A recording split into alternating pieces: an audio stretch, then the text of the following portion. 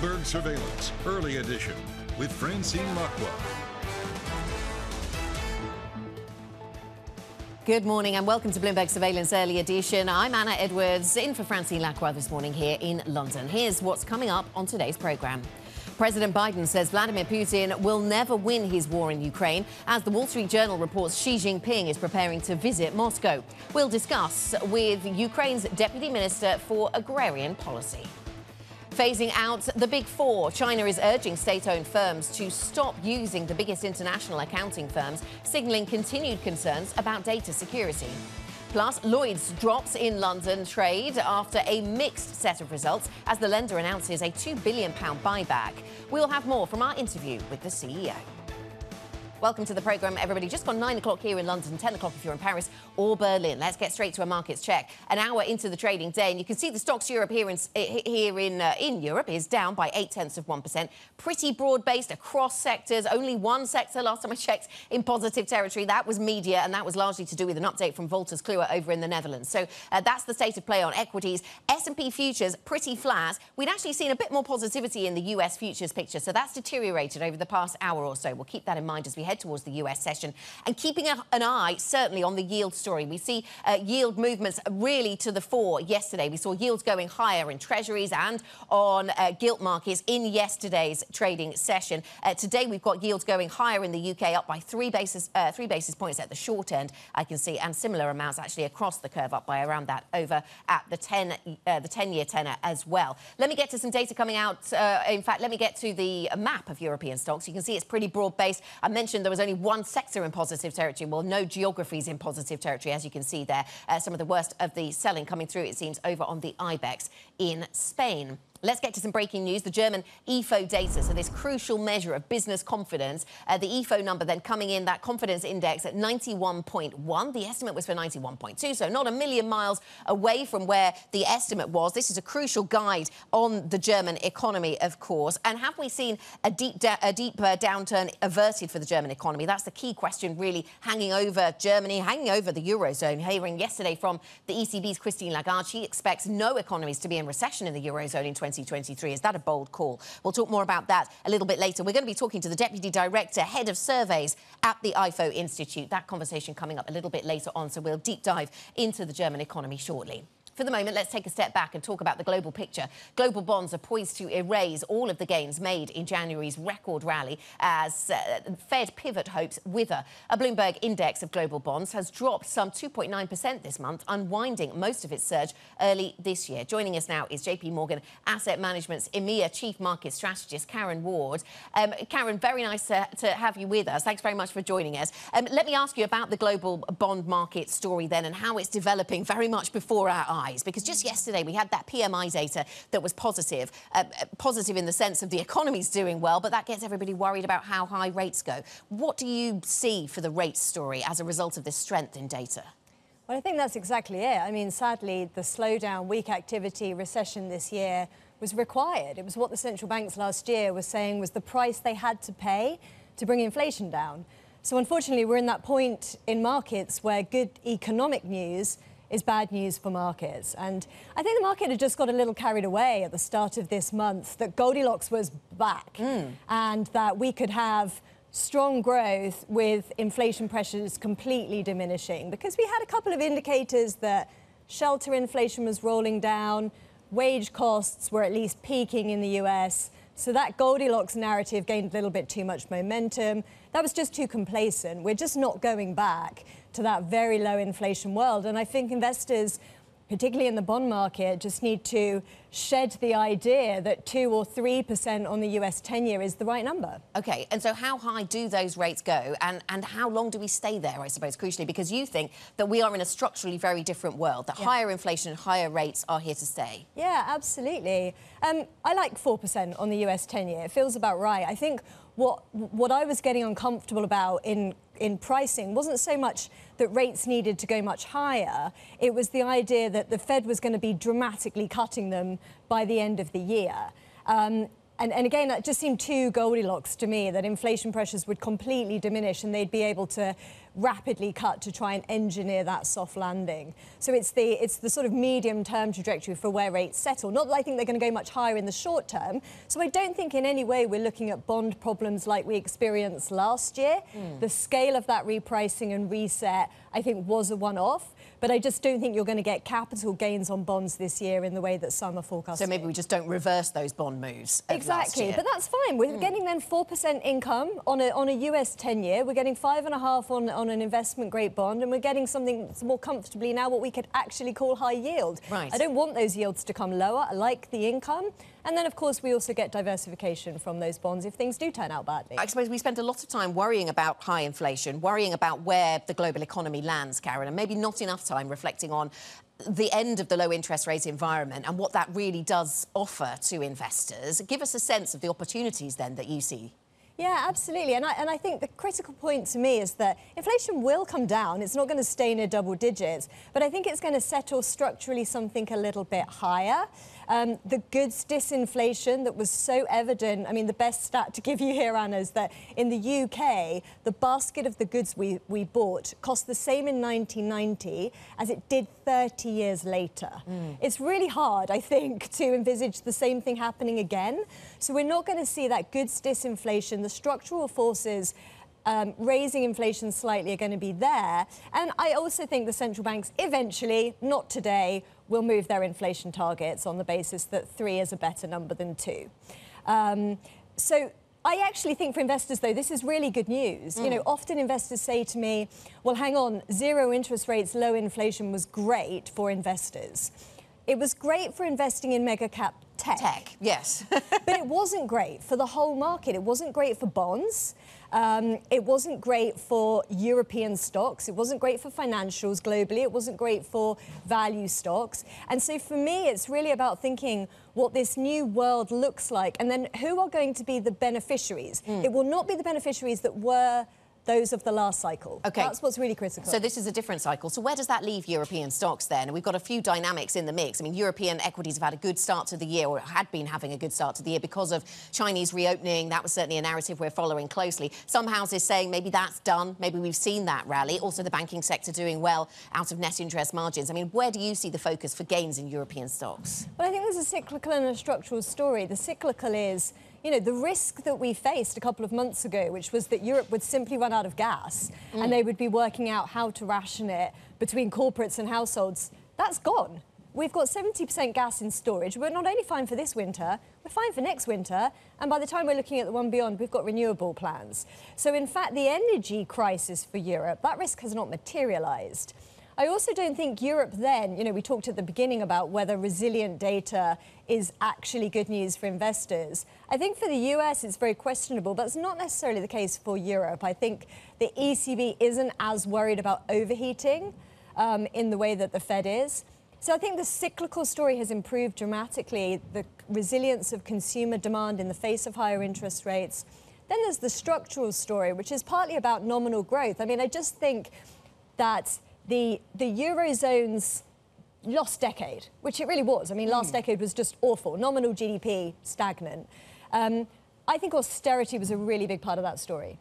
And we've seen the mindset of governments in Europe totally change during the pandemic and the war on its doorstep. So you see more fiscal generosity? It's in the pipeline. The plans, the recovery plans will, I think, just be further ramped up. So I think that the underlying nominal growth picture for Europe is now structurally different. And then, of course, Anna, we haven't even got into the sectoral composition of the benchmark, which is really important also. Because as we've said, last decade, you wanted mega cap growth. Where would you go for that? You went to the US. Now you're thinking about financials, you're thinking about some value segments of the market, you're thinking about climate technologies as the structural trend. Where will you go? You can come to Europe. So is it crucial then that Europe tries to match some of the subsidies that the US is doing around incentivising investment in climate technology, if that's going to be part of Europe's sort of USP?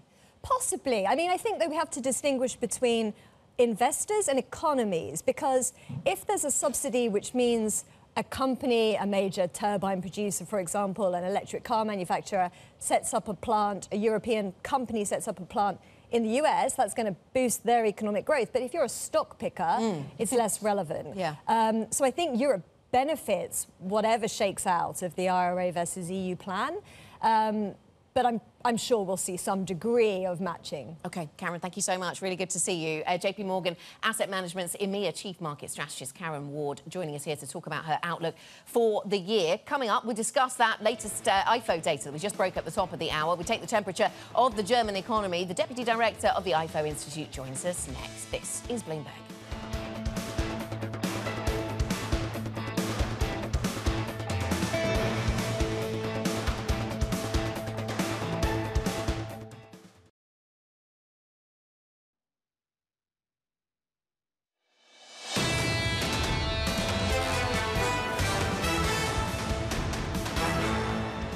Economics, finance, politics. This is Bloomberg Surveillance, early edition. I'm Anna Edwards in London. In for Francine Lacqua today. Let's get a Bloomberg First Word news update. Some of the top stories we're covering this morning. Here's Bloomberg's Leanne Gerrans.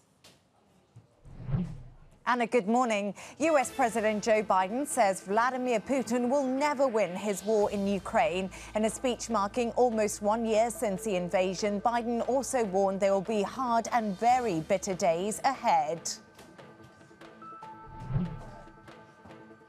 An empire will never be able to ease the people's love of liberty.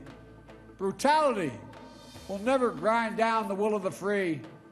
And Ukraine will never be a victory for Russia. Never.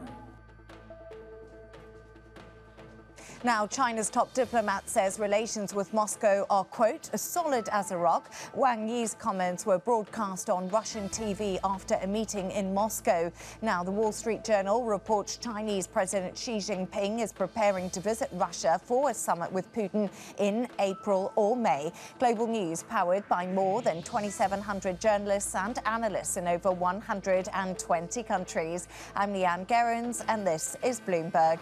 Anna. Leanne, thank you. Now over to Germany. Germany's business outlook has improved for a fifth month as Europe's biggest economy looks set to avoid the gloomy scenarios many feared after Russia invaded Ukraine.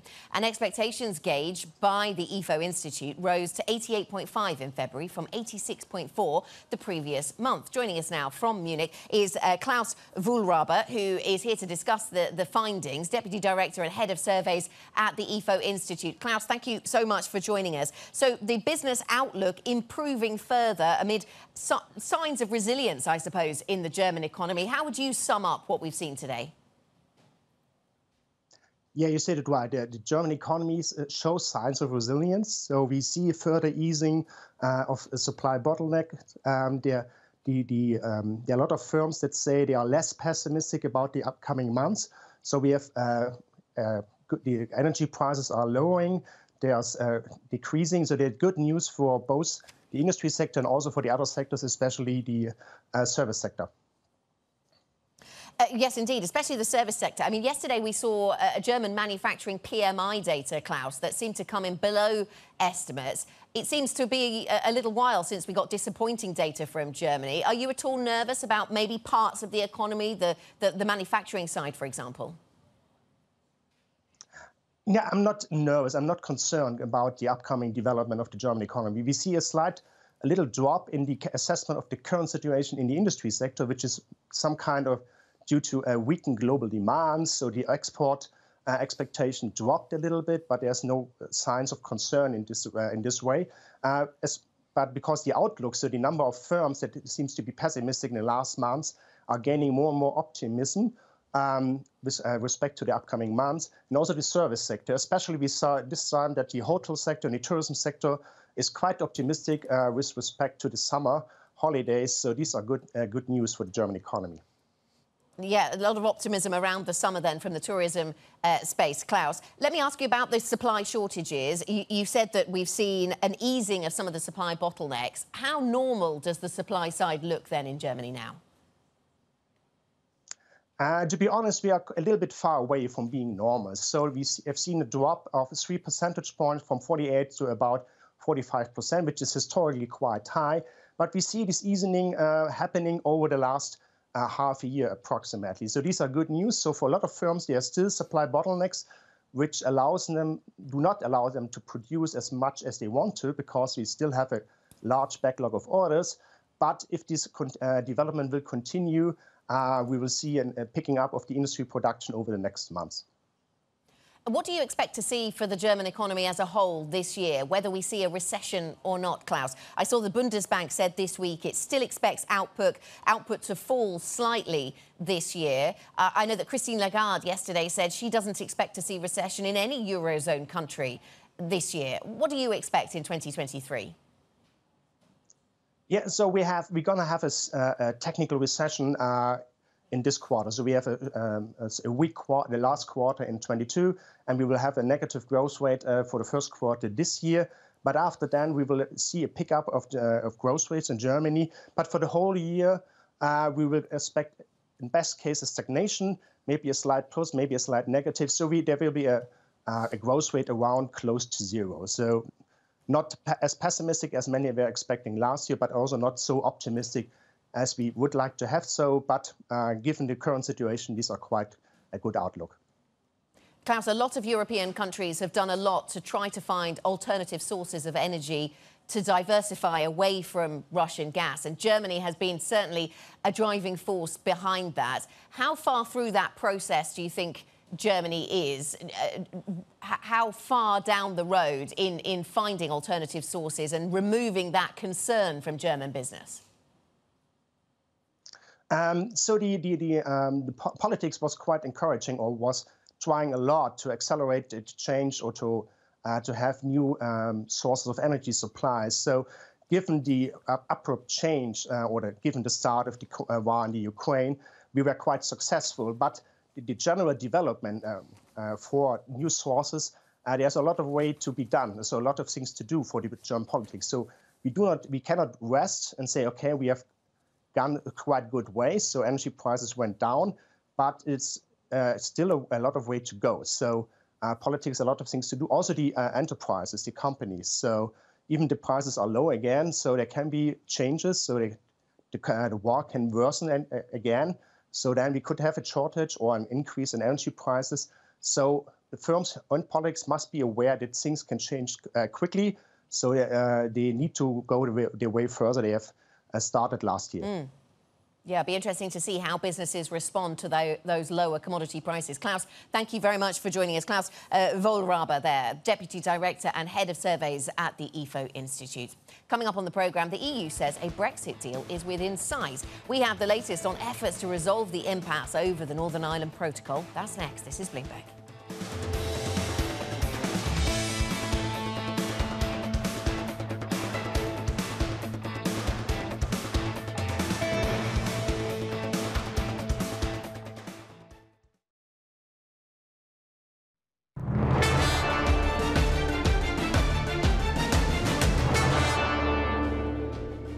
Economics, finance, politics. This is Bloomberg Surveillance Early Edition. I'm Anna Edwards here in London. Now, the EU's chief Brexit negotiator, Maros Sefcovic, says the finishing line in talks with the UK is within sight. London and Brussels are seeking a resolution to the implementation of the Northern Ireland Protocol, which deals with Northern Ireland's trading relationships with the EU and the UK, has been a post-Brexit sticking point.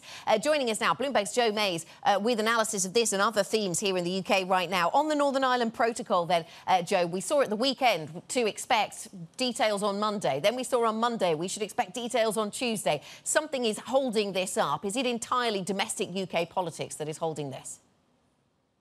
Yes, it feels like it is. It's Rishi Sunak trying to get his party on board with his plan, and especially that key caucus of the Democratic Unionist Party, Northern Ireland's DUP, who are basically going to be the party from whom other Conservative MPs take their cue as to whether to support Sunak's deal. So, yeah, lots of work having to go on in Westminster to get all the ducks in line. But Rishi Sunak might have to ultimately decide he can't get all those people on board, but proceed regardless, because he might think that their red lines are just too difficult for this negotiation. And why does the view of the DUP matter, Joe? I mean, it's not the sort of tight control of Parliament that we saw under Theresa May, and therefore the DUP had much more of a role in terms of the number of votes. Is it more about the tone that they set for Brexiteers? Yes, it's the tone and the very strong relationships they have with the European Research Group within the Tory party, the ERG, and very close links with influential former cabinet ministers like Jacob Rees-Mogg, Simon Clark's at the meeting like yesterday between DP and the ERG. They're a pretty vocal minority, and they can really set the tone for this, and they will kick up a real fuss if they feel like they're being betrayed by Sunak in the negotiations. So they're a threat that has to be managed.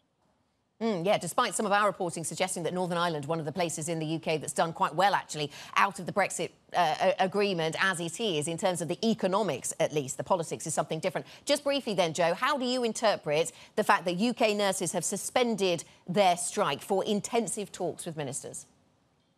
It does feel like there's been a subtle shift in mood. We saw the evidence go into the pay review bodies yesterday, where the Treasury was saying, 3.5% pay increases could be permissible. But then again, it seems like we've entered a new phase of these discussions around pay, which could be more positive. The government's keeping its cards close to its chest at this point. But yes, a potential shifting in the mood that suggests we could see potentially an end to all these strikes. OK, Joe, thanks very much. Bloomberg's Joe Mays with the latest on the UK. We'll be covering all things UK every week on Thursdays at 9:30 in our half-hour special programming around the UK economy and UK politics. Coming up, Biden and Putin take centre stage as the world gets ready to mark 1 year of Russia's invasion of Ukraine. More on Ukraine next. This is Bloomberg.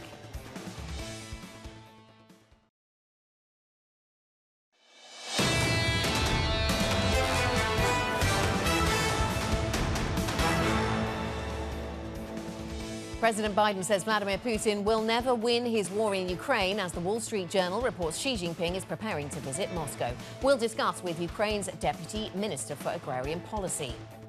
Phasing out the Big Four, China is urging state-owned firms to stop using the biggest international accounting firms, signalling continued concerns about data security. Plus, Lloyds drops in London trade after a mixed set of results as the lender announces a £2 billion buyback. We will bring you more of our interview with the CEO. Good morning and welcome back to Bloomberg Surveillance Early Edition. I'm Anna Edwards in London, in for Francine Lacqua this morning. President Biden had words for Russia in a speech marking 1 year since Moscow's full-scale invasion of Ukraine.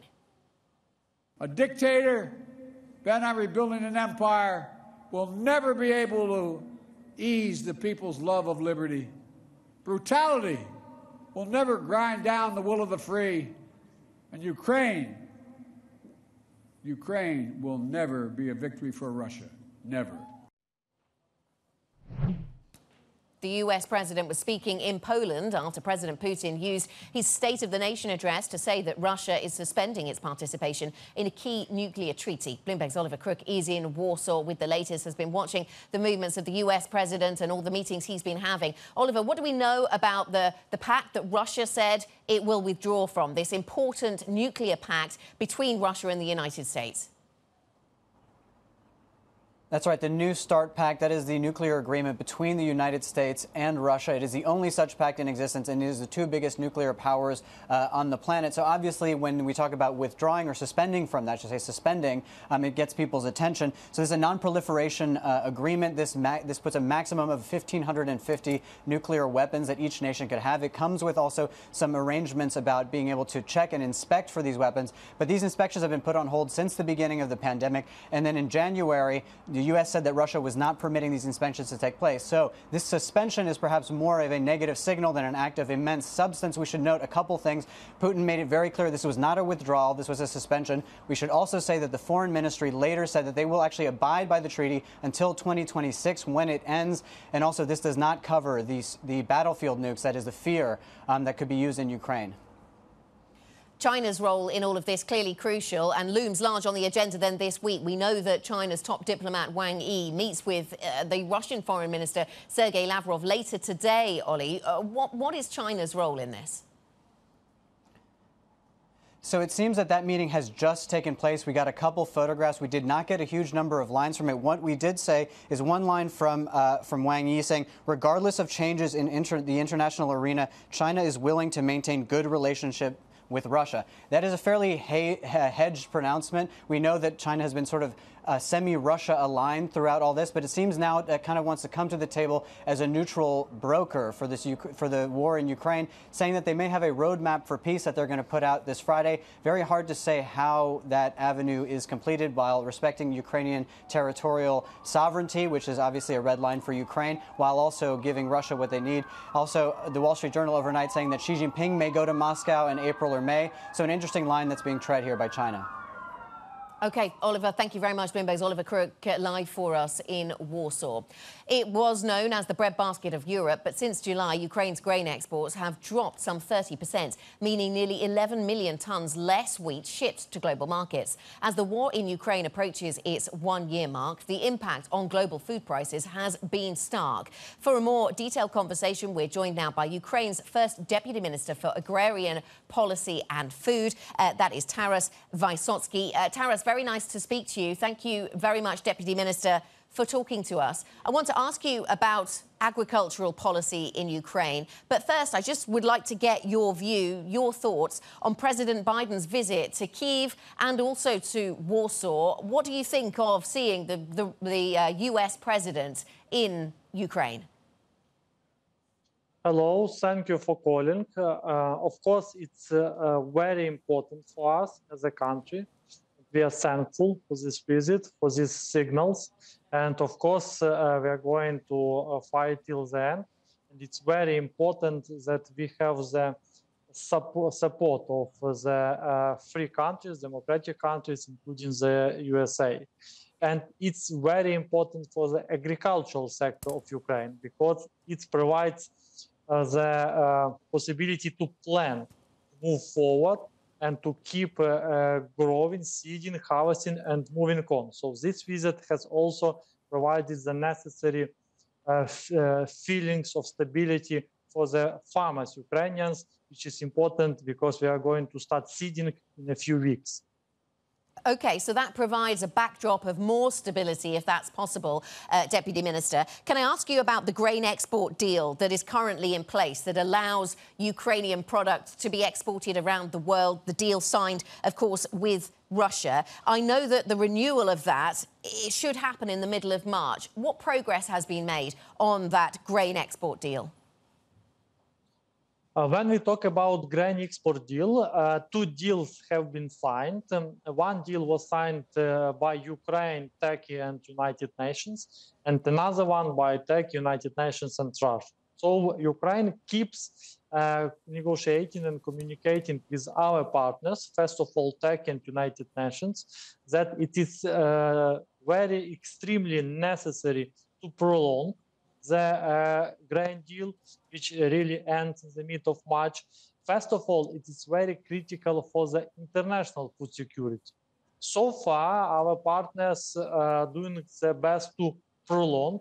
All of the Western countries understand the importance of prolongation, and we hope that it's going to happen, and the sooner the better, because once again, it is a possibility to keep planning for the ships to come in, for the production, trading, and so on. So you're hoping that the deal will be prolonged. The conversations are ongoing. Do you think that perhaps Russia will change the terms? I know that you've pointed out there are two deals here. Your deal is not with Russia. But do you think that Russia will try to change the terms? Of course, each time there are some negotiations. Russia also tries to get maximum for its side, but also Ukraine has proposed to make the amendments in terms of adding additional ports or adding additional varieties of agricultural products. So it is still the matter of negotiation. At least it's very important to save at the current conditions because we have seen the positive effect of exports from Ukraine to the international markets, and we will do our best to keep it. Also, Ukraine keeps developing all the other necessary routes of export because we are ready to fulfill all the obligations in supplying the agricultural products to the countries they need. Deputy Minister, you've said that the planting season is going to, or the sowing season is going to start in a few weeks' time. What are your expectations for the grain harvest in 2023 compared to last year or compared to years past? First of all, when we are talking with our farmers and planning, it's so far positive news that farmers are going to sow seed all the areas available. So we hope and plan that at least the same areas are going to be planted and then harvested as in 2022. Unfortunately, still the overall harvest likely will be less than in 2021, because in 2021 we had the record harvest. First of all, because less fertilizers are used due to the economic problems and lack of financing for the farmers. But still, the areas which are going to be used and sold are going to be the same, and that's very positive news. How are farmers faring financially? How are their finances looking? Is a lack of finance holding the farming industry back in Ukraine? It's one of the biggest challenges, availability of financing. That's why Ukrainian government have started since last year the program which compensate interest rates for the credits taken by the farmers in the banks, which have supported a lot. Also, there are plans to keep financing this program this year. So together with such measures of the government and support of international partners, we are doing our best to solve this financing challenge and still provide the necessary financing to farmers. But due to the very expensive logistics, first of all, because of Russian blockade, of course, still farmers receive less prices, and it's hard for them to invest in very intensive technologies. Taras, thank you very much for joining us. Ukraine's first Deputy Minister for Agrarian Policy and Food, Taras Vysotsky, thank you for giving us your time. Thank you. Coming up on the programme, we'll switch our focus to China. The Big Four could be no more in China as authorities urge state-owned firms to phase out using the world's biggest international accounting firms. We'll have that latest story for you next. This is Bloomberg.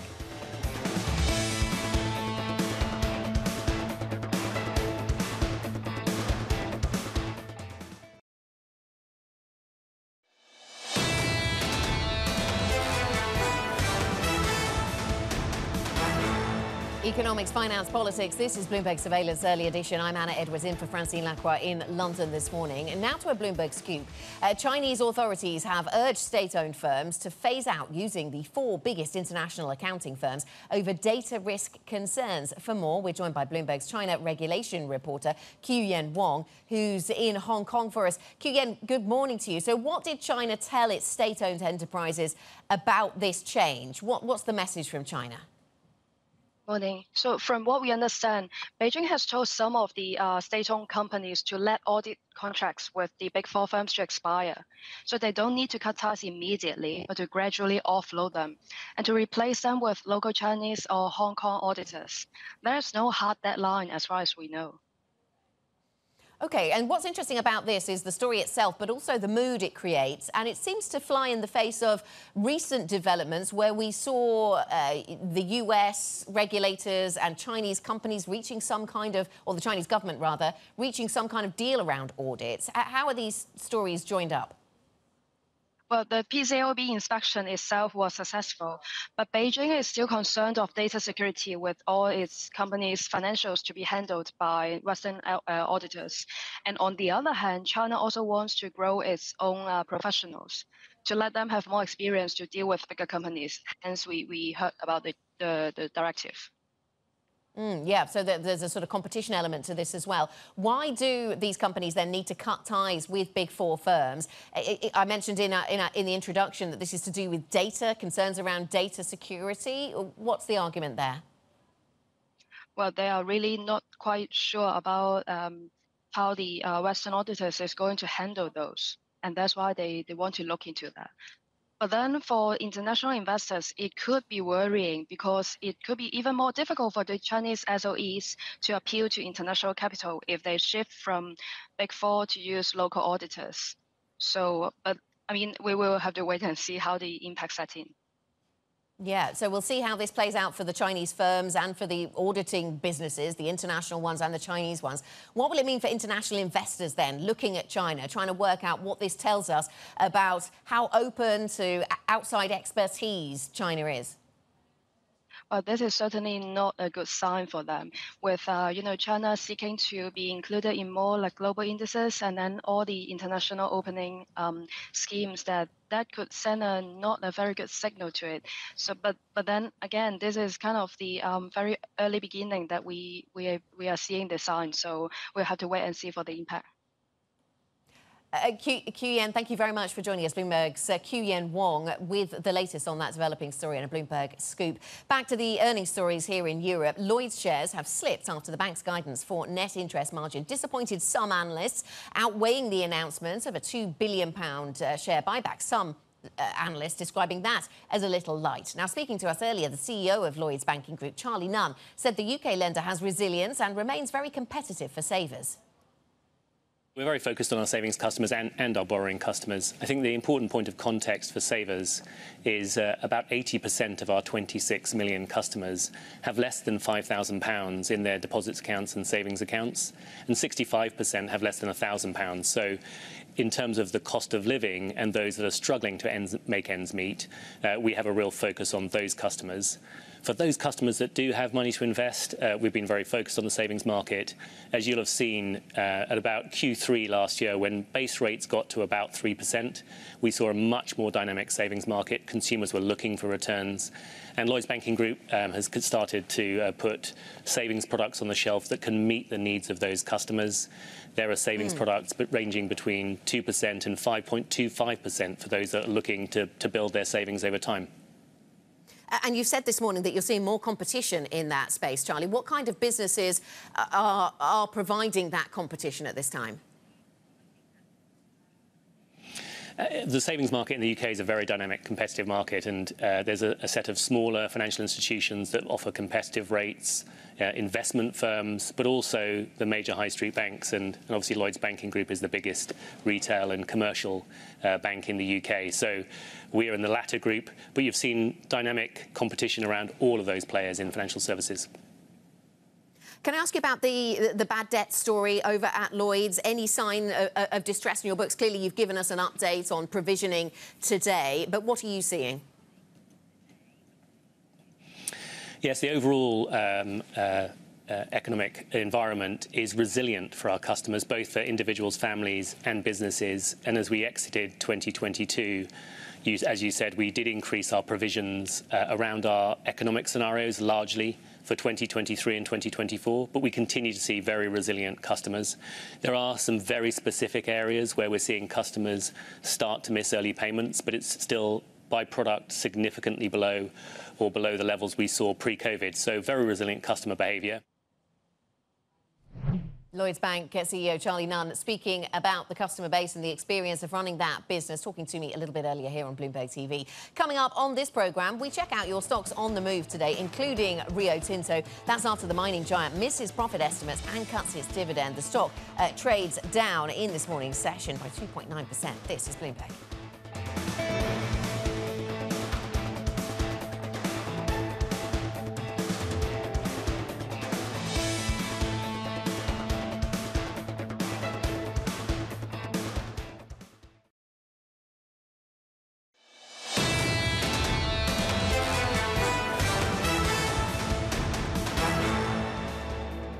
Economics, finance, politics. This is Bloomberg Surveillance Early Edition. I'm Anna Edwards in London. Now let's get a Bloomberg Business Flash. Top corporate stories we're covering here at Bloomberg. Here's Leanne Gerrans. Hi, Anna. Microsoft said there will be no deal to buy Activision Blizzard unless it comes with blockbuster game Call of Duty. The UK's antitrust watchdog suggested Microsoft may need to sell the title for the takeover to go ahead. The software giant's president spoke after a closed-door hearing with EU regulators. We don't see a viable path to sell off the part of this company, Activision Blizzard, that makes Call of Duty. given that, I think that the alternative is really quite clear. Either the deal gets blocked or it gets approved with guardrails, with regulatory controls.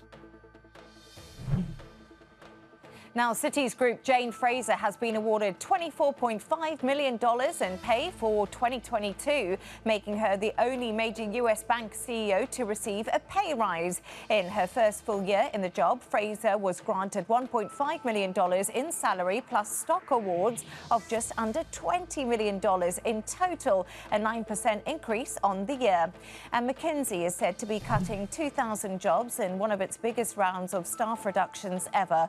Bloomberg sources say the move will affect support staff in roles that don't have direct contact with clients. It's part of a plan dubbed Project Magnolia and aims to preserve the compensation pool for the firm's partners.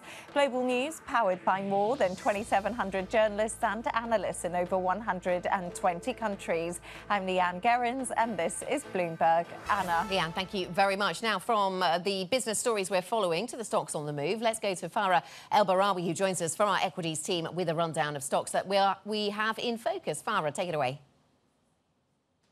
Good morning, Anna. First off, we have Rio Tinto in focus, fell as much as 3.2% after the mining giant cut its dividend. Dividends have been a major investment thesis for these commodity stocks, and we've seen Rio Tinto slash its payouts to $2.25 per share. That's nearly half of what it was a year ago. It did say that its earnings were impacted last year due to softer demand from lockdown hit China, but like its rival BHP, who yesterday said that they are more optimistic on China going into this year, Rio Tinto sees slightly better outlook for 2023. And this is kind of just another highlight of how China continues to be a major factor for European stocks. And then looking on to Lloyd's, it did fall as much as 3% after it announced a buyback of £2 billion. But that wasn't enough for investors because it did slash its net interest margin forecast, and margins and buybacks have been the key focus really for European stocks and actually for the global earnings season.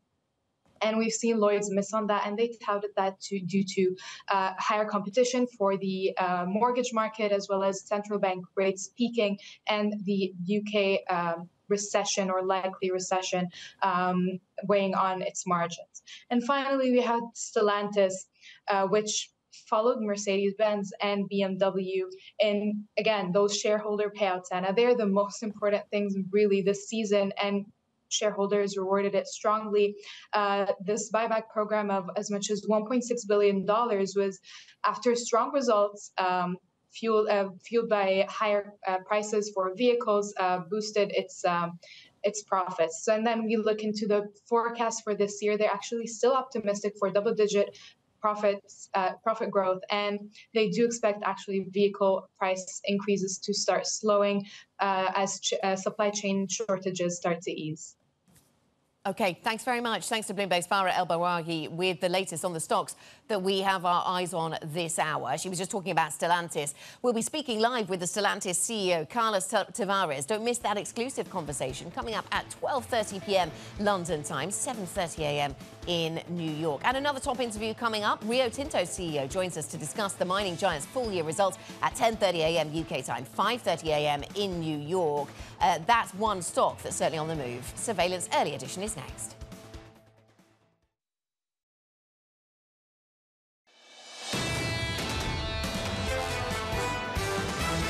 Equity markets are really pricing that outcome now. We don't think they're pricing a recession.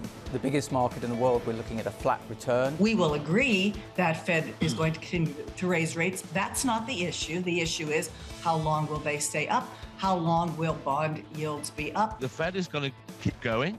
I agree. I think they'll go through to June, maybe even July. Can't be ruled out. So no, I wouldn't be participating in stocks right now. This is Bloomberg Surveillance, Early Edition, with Anna Edwards and Matt Miller.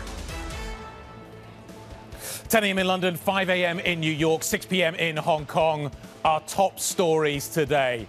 The Fed is in focus after bonds were battered yesterday. FOMC minutes take center stage with traders looking for additional rate hikes and clues on those hikes. The Big Four suffer a big blow in China with authorities in Beijing urging state-owned companies to stop using the world's biggest international audit firms.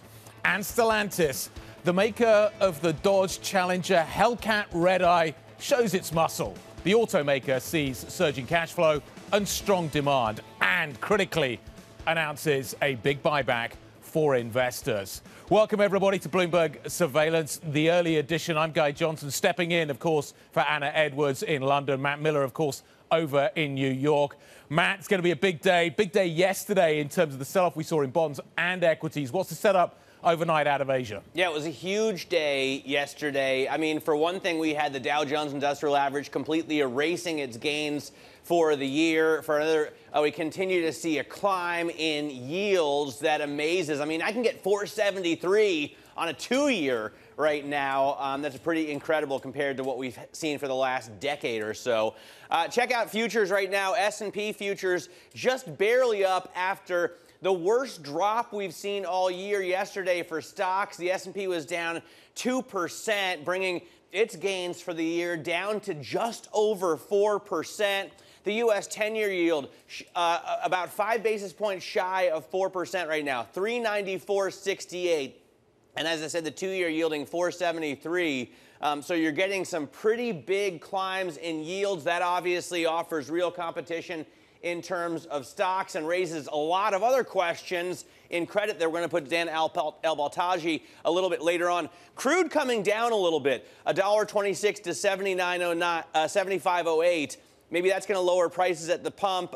When I finally get my Dodge Challenger Hellcat Red-Eye, I'm probably going to get about 8 or 9 miles per gallon in that beast with 797 horsepower. And then Bitcoin, you can see off about 1/3 of 1%, but still over 24,000. So 24,118. This I find very interesting, if not as big an asset or asset class as it once was. The lack of volatility is amazing because as the S&P falls 2%, typically you would expect Bitcoin to take a battering as well, and it holds pretty firm here. In terms of Asia, what we see is more of the same. Big drops in equities. The MSCI Asia Pacific Index down 1.33%. The Nikkei, a big loser, 1.33% as well at the close. And then the dollar weakening a little bit against the yen, but still holding at a relatively high level, just around 135. Guy, what do you see in Europe? I definitely wrote that headline for you, Matt, by the way. Thank you. Matt told me before the show the coolest car that Stellantis makes is that Hellcat, so hence we had to put it in the headlines. European equities not looking quite so clever this morning. It is a follow-through trade story, a little bit of Wall Street still to be priced in, and you can see that really across the piece. FTSE 100 down by around 1%. You've got the DAX down by 0.6. The CAC 40 is down by 0.7%. Those are the main markets. Let's take a look at some individual assets and see what's happening there. I want to start with the stock 600 in terms of the level. 460, we're right at it now. We're down by another 0.7%. Keep an eye on the German 2-year, but also keep an eye on what is happening with peripheral spreads. You've got them up by another 4 basis points today. That is the Italian 10-year BTP. In terms of individual stocks, we're going to be speaking a little later on to the Rio Tinto CEO. Is this the new reality in terms of returns for investors? Rio Tinto certainly pricing maybe that in today after that move lower in terms of the dividend returns to shareholders. We're down by, let's call it, circa 3%. Stellantis, let's get back to that Hellcat. That stock is up by 1.88% right now. They're seeing an easing chip story. The cash flow story looks good as well. They're selling higher priced cars. It looks like Stellantis is on the front foot, and it is certainly showing that kind of view to its investors right now.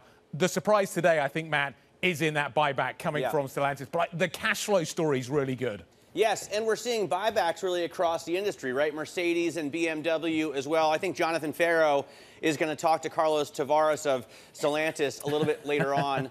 I'm looking for. I would like to see Ferro in a super stock on the drag strip.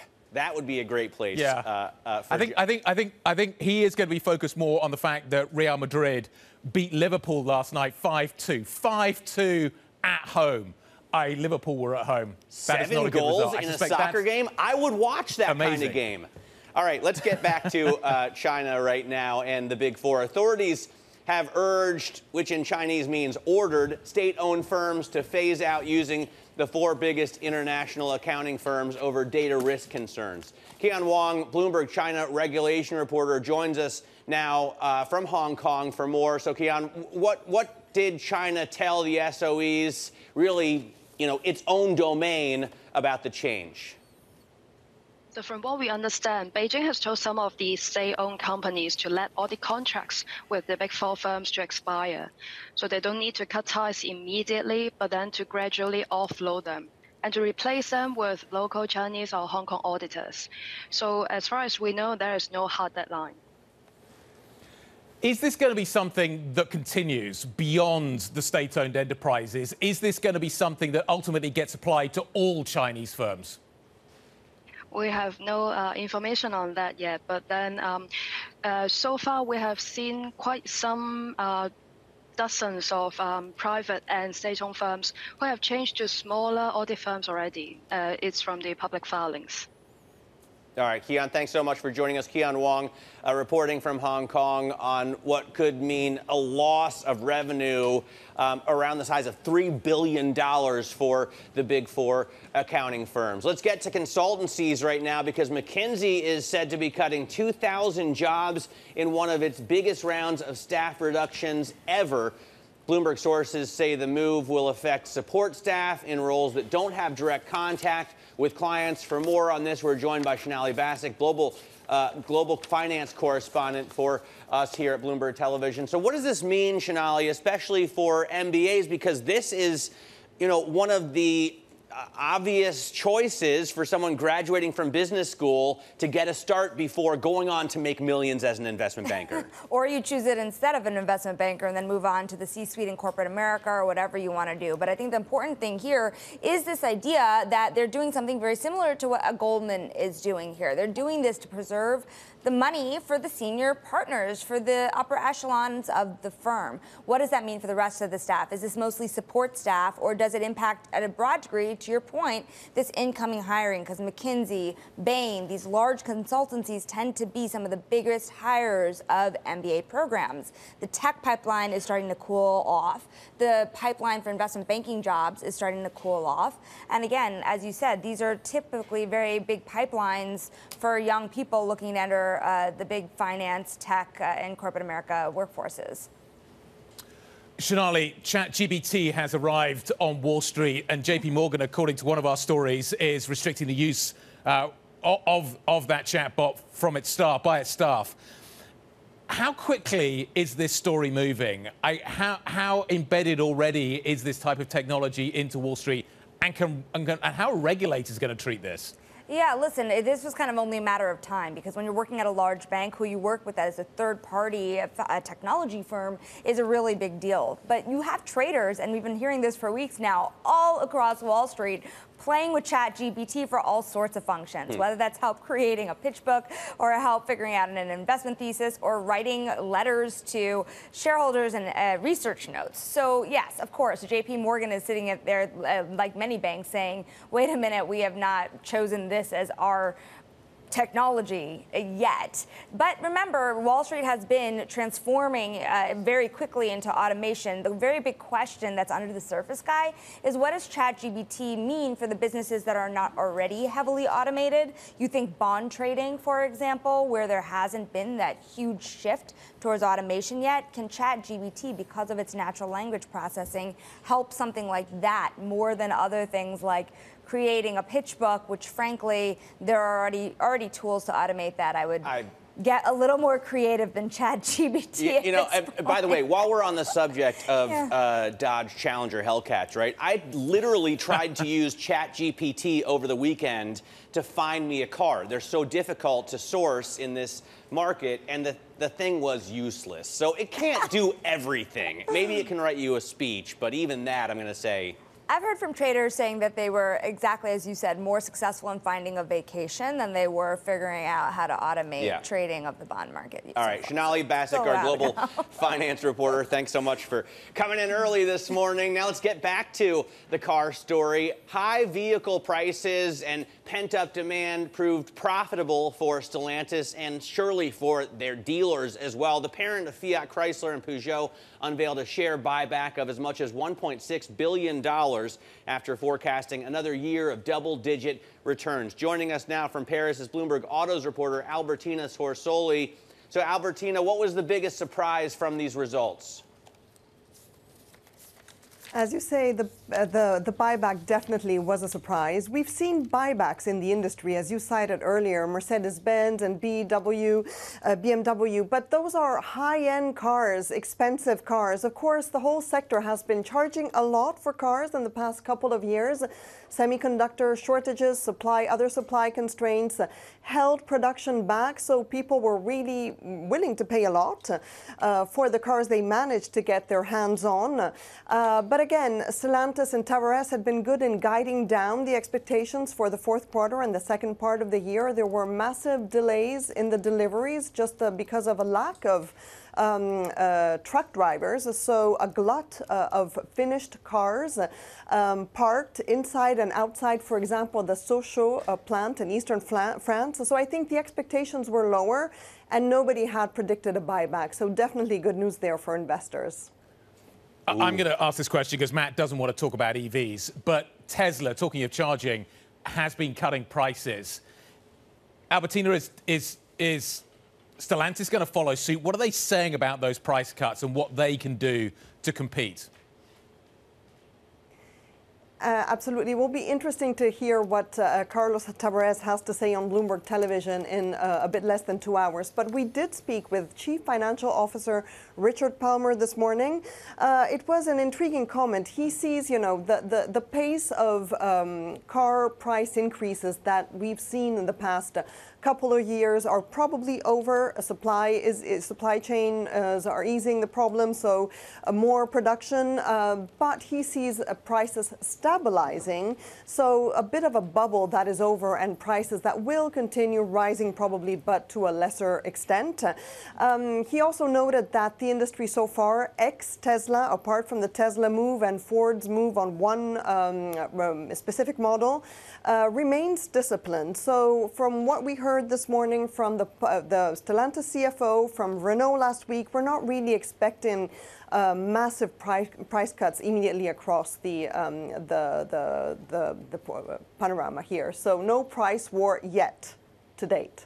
All right, Albertina, thanks very much for joining us. Albertina Sorsoli there in Paris, and we will be talking to the CEO of Stellantis, Carlos Tavares, a little bit later on. We will also speak with the CEO of Mercedes, Ola Källenius, later on today, so you definitely want to stay tuned for those exciting interviews. Let's get a look at some of the stocks that are moving in the pre-market today. Coinbase is one of them after posting a more than $650 million loss in the quarter yesterday. You can see the shares down about 1% in the pre-market at 61.50. Of course, Coinbase has already taken a massive beating since its high last year. So definitely keep tuned in for what happens at the open. NVIDIA is another stock that you want to watch because it's coming out with earnings later on today. Right now, only down 0.6%. This chip maker has been hot in the news lately because of the graphics capabilities that it has. So it's useful for video games like Call of Duty, which is a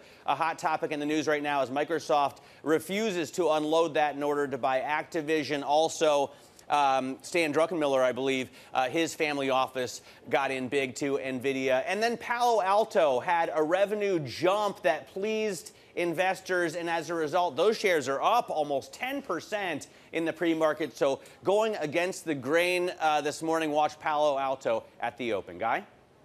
I'm going to be fascinated to hear what NVIDIA has to say about AI. I think that could be the new big thing for that company, Matt. It's going to be a fascinating report after the bell, as you say, coming from that company. Talking of companies that we are going to be talking to, Rio Tinto reporting lower than expected profits after weaker demand from China. The company's CEO is coming up. We are really looking forward to this conversation. What is going to be the message on China? And then what about the markets? Anita Gupta, Wisdom Tree Director of Research, is going to be joining us. What did she make of yesterday's sell-off? Plus, crowdfunding their defense, how Ukrainians are digging into their own pockets to fund everything from drones to mortars. Read more on that story today in The Big Take. It's online. It's on the Bloomberg terminal. This is Bloomberg.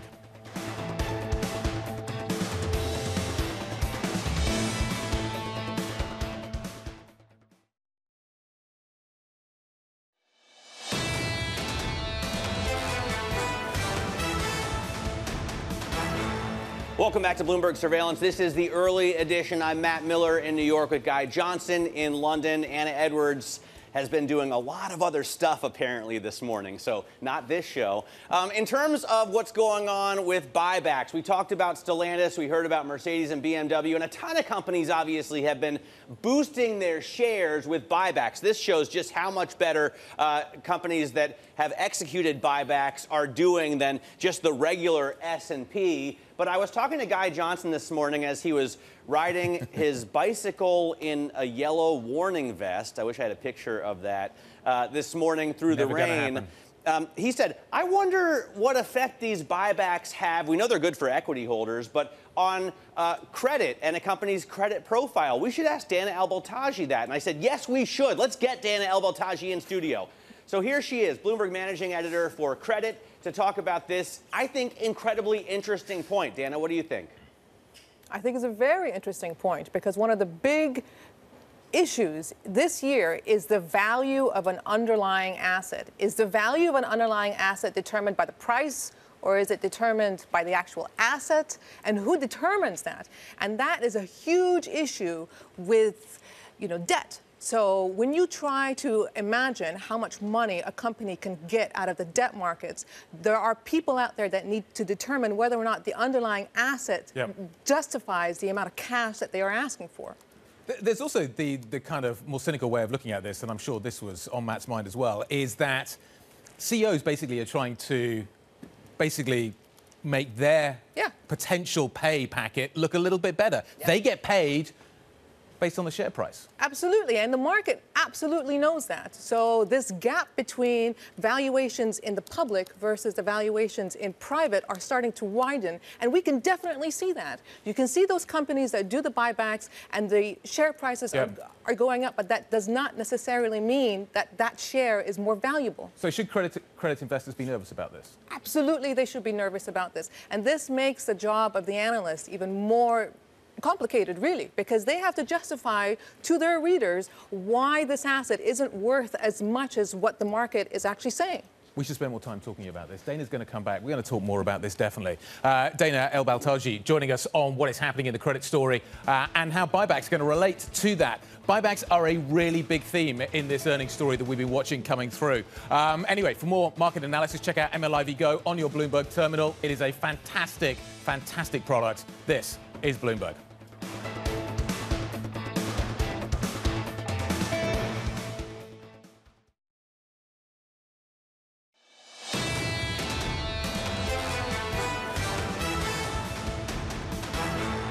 This is Bloomberg Surveillance Early Edition. I'm Matt Miller in New York with Guy Johnson in London. Now keeping you up to date with news from around the world, here's the first word. The Biden administration is under fire from both parties for its response or lack thereof to the Ohio train crash that released toxic chemicals. From Poland, President Biden called several officials for an update. Criticism is focused on Transportation Secretary Pete Buttigieg. Hong Kong is scaling back on fiscal stimulus this year. The government is trying to balance the need to lift the economy out of its pandemic slump while keeping the deficit under control. Hong Kong will still give out spending vouchers to eligible residents and offer a salary tax rebate, but both programs will be smaller than they were last year. Citigroup CEO Jane Fraser has gotten a pay package of $24.5 million in 2022, making her the only major U.S. bank CEO to receive a bump in compensation for the year. Citigroup's profits plunged 32% in the same year. Fraser has sought to turn around the bank by getting rid of more than a dozen retail units around the world. And Microsoft has made it clear there will be no $69 billion deal to buy Activision Blizzard unless it comes with the greatest video game around, Call of Duty. Microsoft President Brad Smith spoke after a closed-door hearing in Brussels with EU regulators. Earlier this month, British regulators suggested Microsoft may need to divest Call of Duty to get the deal approved, but they said, no way, Jose. By the way, Guy, if you're ever signed on, my gamer tag is shower fan. Matt wanted to read that so that he could do that. Shower fan. So if anybody wants to play against me, search for shower fan. COD or pickle? I would actually rather play pickleball. Pickleball is more fun. Okay. Rio Tinto, the company's out with numbers this morning. Stock is down. The CEO is coming up. Looking forward to this conversation. This is Bloomberg.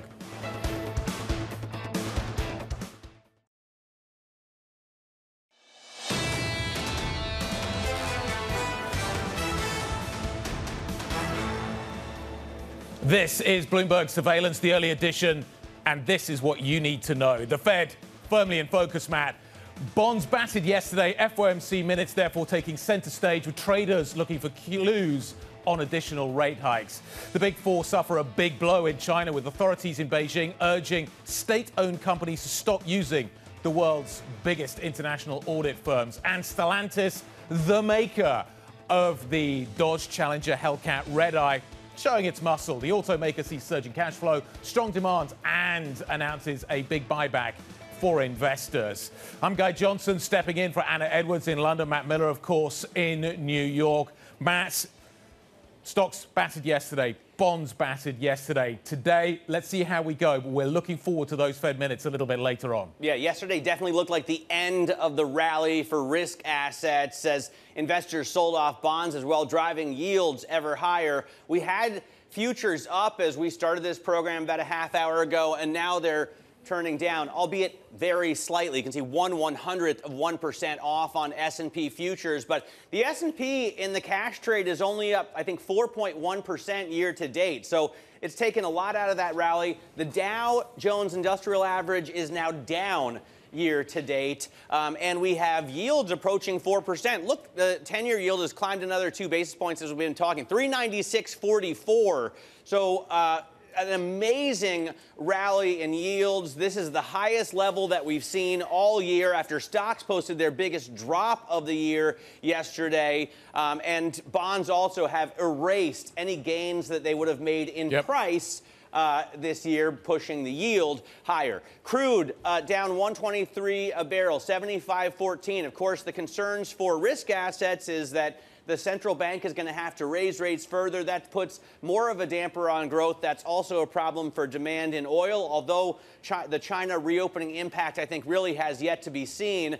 And then Bitcoin doesn't really move on this. Down 0.5%, but still over $24,000 on a day when the S&P falls 2%, when the NASDAQ falls closer to 3%. It's pretty interesting to see Bitcoin holding so firm. Let's take a look at some of the movers in the pre-market this morning. We do have a drop in some of the big NASDAQ stocks. NVIDIA, which is also a huge weight on the S&P, down 0.6%. It's coming out with earnings later, and this will be key. A lot of investors, until yesterday afternoon, really, were telling me we're going to shift our focus to earnings from the macro picture. It's no longer just about the Fed, but also what these companies are able to bring in.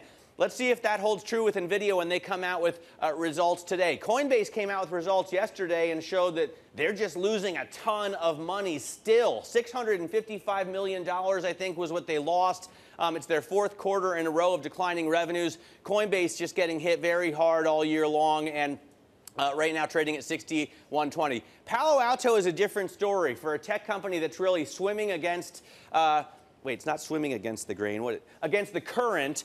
So Palo Alto boosting revenue, impressing Wall Street, and the stock up almost 10%. Guy, what do you see in Europe? I see a market that is continuing to soften. Matt, we were down at the get-go this morning. We've continued to drop. We're now trading below 460, 459.51 on the stock 600. The sell-off in the bond market continues as well, particularly on the periphery. We saw a big move yesterday. Today that continues. Yesterday was about those super strong service PMI data that I think can sort of caught a lot of people on the hop, and we're continuing to kind of rethink our approach, as Matt says, to how we should look at these markets and how we should look at the data. Was yesterday the day that the equity market finally stopped fighting the Fed? Let's talk about some individual names. Stellantis, the maker of the Challenger, the Hellcat, the car that Matt's so excited about. It is selling more expensive cars. It's seeing supply chains easing up. It surprised the market today with a big buyback. The market is rewarding that stock as a result of that. Rio Tinto, almost in the exact opposite position. The stock trading just north of 6,000 right now.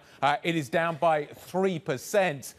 We had a period of windfall profits. It was absolutely amazing. Has that period now come to an end? And what does that mean for the mining industry, Matt? I think that's a key question for this company and the entire sector. Well, then I'll pick it up with that. Let's bring in the CEO of Rio Tinto.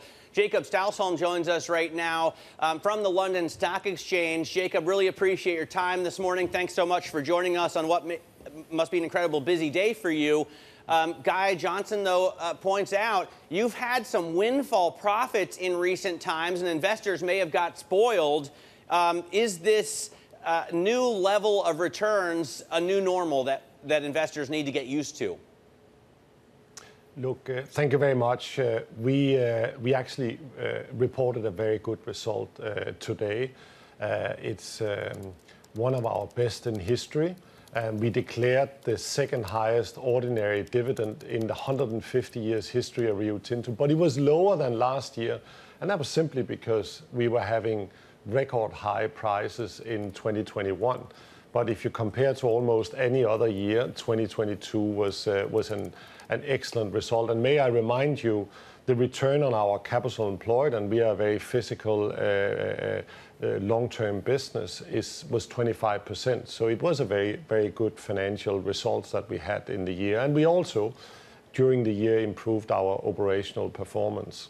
So you are separating, though, some businesses, and I want to get down to that. The coal from the copper, the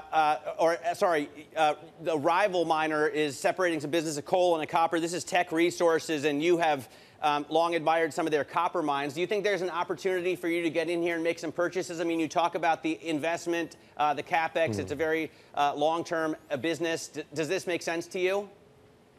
So what we are doing is we are working and shaping our portfolio. And actually last year was probably the year where we shaped our portfolio the most for at least the last 10, 15 years.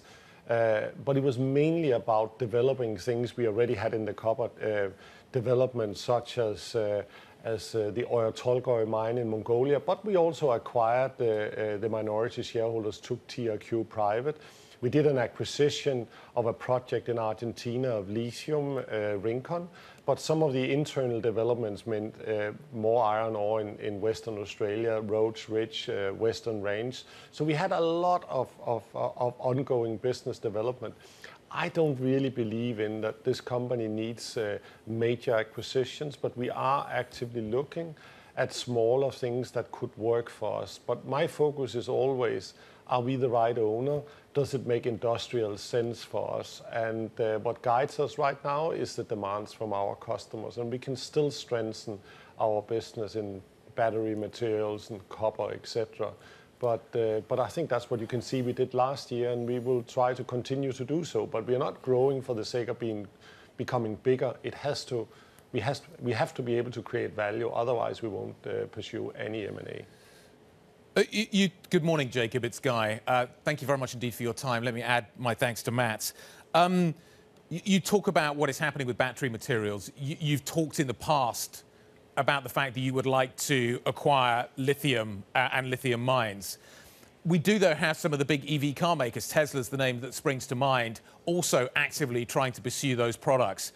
They are willing to pay, and they are willing to pay handsomely. And I'm wondering, when you talk about value, whether or not you think you're going to be able to compete with those other potential owners of those assets.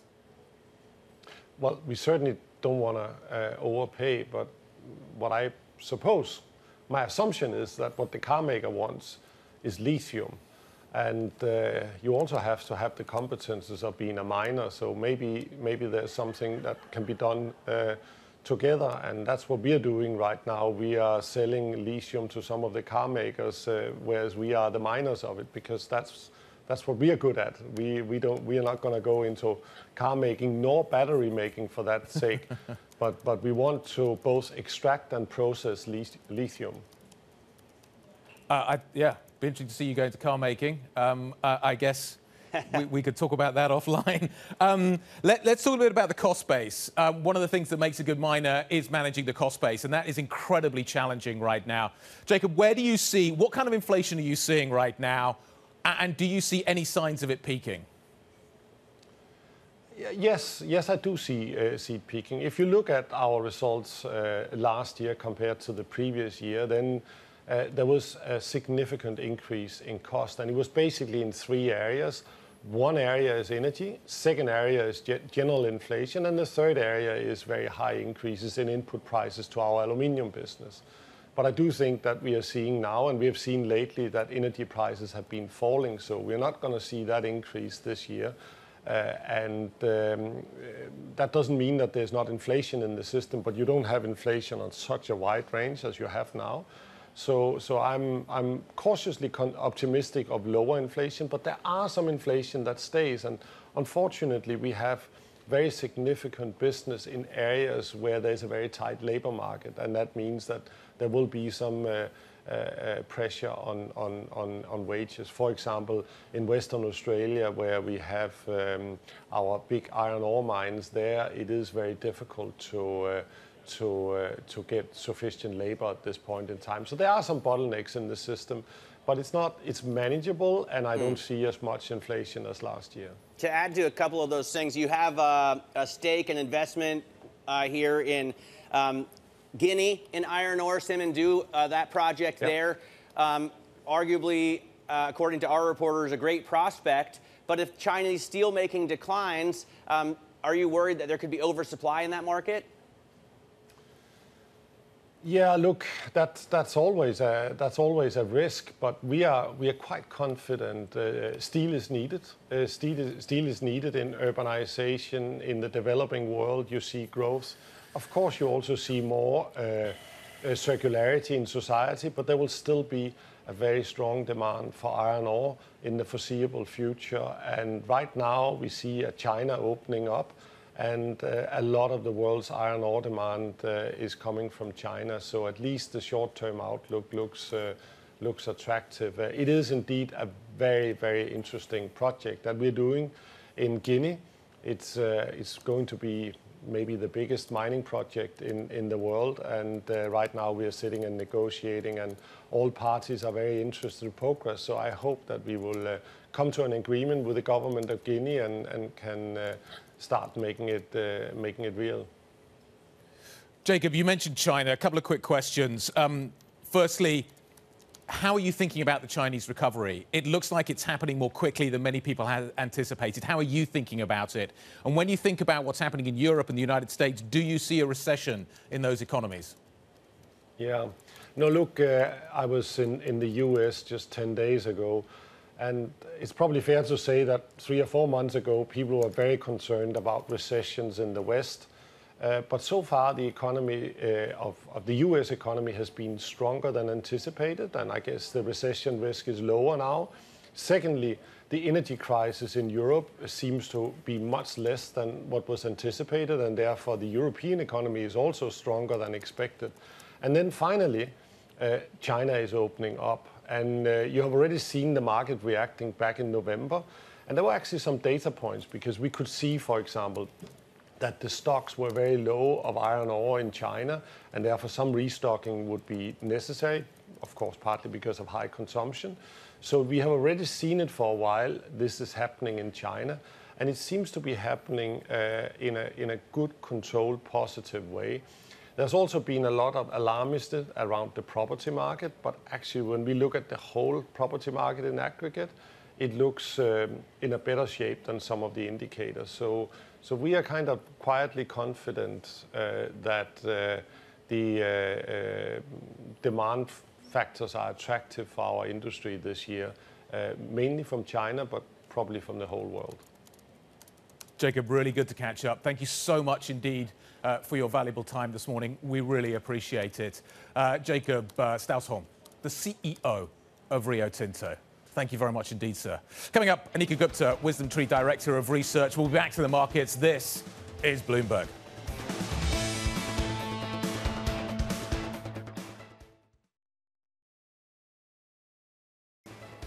This is Bloomberg Surveillance Early Edition. You are looking live at the Principal Room. Coming up later today, an interview with Port of Los Angeles Executive Director Gene Soroka.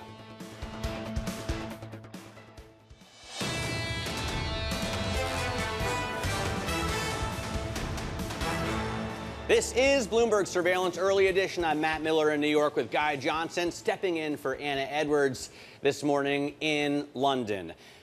Let's take a look at what's coming out of the Federal Reserve today. It's going to publish the minutes from its latest meeting at 2 p.m. New York time. Here for a preview is Bloomberg's Valerie Teitel. So, Valerie, what are we looking for? What do we expect?